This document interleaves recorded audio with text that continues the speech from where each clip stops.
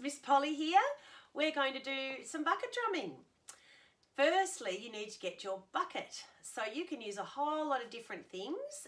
You might just have something like a yogurt container or a hummus container. Anything like that is fine. You might have in your laundry a plain old bucket, which is really fantastic. Or you might have even something bigger from the shed or from something like that. Either is fine. You also need to get yourself some sticks, and you can use chopsticks, which you'll have in your kitchen, maybe, or you can use spoons even. Anything that will make the bucket sound like a drum is just fine. So once you've got your bucket and your sticks ready, the first thing we're going to do is just remind ourselves how to hold our sticks. So we're holding them like proper drummers.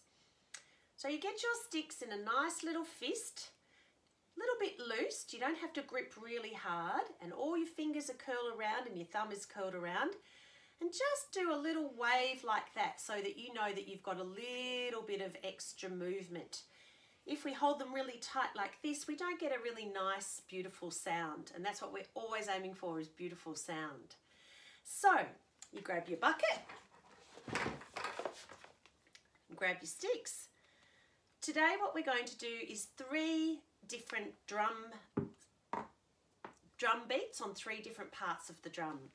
So the first one we're going to do is in the middle of the drum. We call that the middle. Then we're going to do the rim. So you'll see around the outside there. And then we're going to drum on the side of the drum. So we're going to hold our sticks beautifully like we were doing before. And you're going to also practice bouncing your sticks a little bit. Because if we just do a hard drum like that, it's a little bit ouch. So we want to do nice, beautiful drums, bouncing nice and softly. So we're going to just practice 4 in the middle to start with. So I'm going to count to 4. You can count along with me, and we're going to do that together. Here we go. Wait for 4. 1, 2, 3, 4. And 1, 2, 3, 4. Awesome! Fantastic! Being my little Martian there. We are now going to practice 4 on the rim. So get ready for the rim, and it's the one that's furthest away from you. And you can use the little parts of the stick there. Here we go. After 4. 1, 2, 3, 4. And rim. 2, 3, 4. And rest. Excellent. Make sure you're bouncing. We'll go to the side of the drum. Ready. 2, 3, 4. And 1, 2, 3, 4. Great. So there's 3 different sounds that we've got there. We've got the middle, the rim, and then the side. Which one do you prefer? We're going to join those together now. So we're going to do 4 in the middle, 4 on the rim, and 4 on the side. Then we're going to rest for 4. And then you're going to copy me with some of the shapes that I do with my sticks.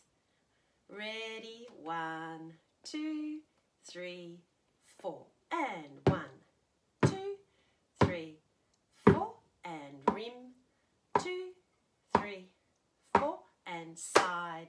2, 3, 4. And rest.